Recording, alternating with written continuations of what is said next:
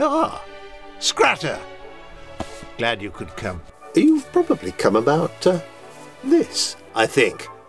It's the last copy, I'm afraid, but that's why you're here, isn't it, eh? We're going to publish some more of these. Well, well, well.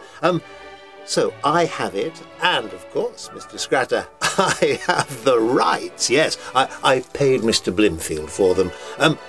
The author has no interest in it whatsoever. He has no interest in this at all, and in fact, set fire to the original manuscript, burnt it on top of Salisbury Hill. Blimfield was there, he told me. It was a sorry business, I think. He obviously decided he wanted nothing more to do with it. Blimfield, on the other hand, was convinced that this was a masterpiece. Well, he would think that, wouldn't he?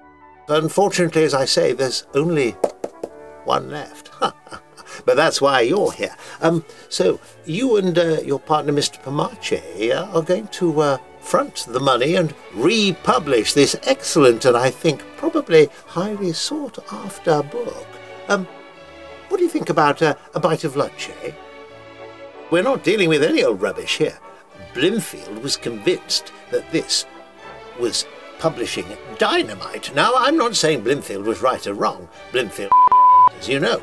But, however, this is the secret stuff about the origins of Buff. Forget all that Jane Austen, mimsy-pimsy nonsense. When people read about this, they'll understand. Need I say more than crowdfunding? What sort of a thing is this? I was expecting a reasonable discussion between gentlemen publishers, obviously, and then you give me the money and I give you the rights, and you publish the book. Perfectly straightforward. It's the way it's always been done in this business. Well, nearly always. I'm sorry, the internet. It seems exceedingly unlikely and also not very gentlemanly, if I may say so. Are we going to have lunch? This sort of literature, this kind of game-changing, life-altering literature. He rewrote it. He rewrote it at great length and great depth, and it's a superlative piece of I bought it from Blimfield for a fairly considerable sum of money, and quite honestly, Scratter, you and I are going to have to make a fair bit to cover the cost of that. Now look, I've got the manuscript. I'm going to give it to you. You're going to publish it, and apparently we have to get this money from the internet.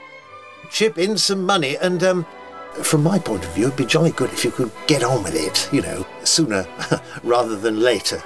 And you have to go to, this. Know what I mean?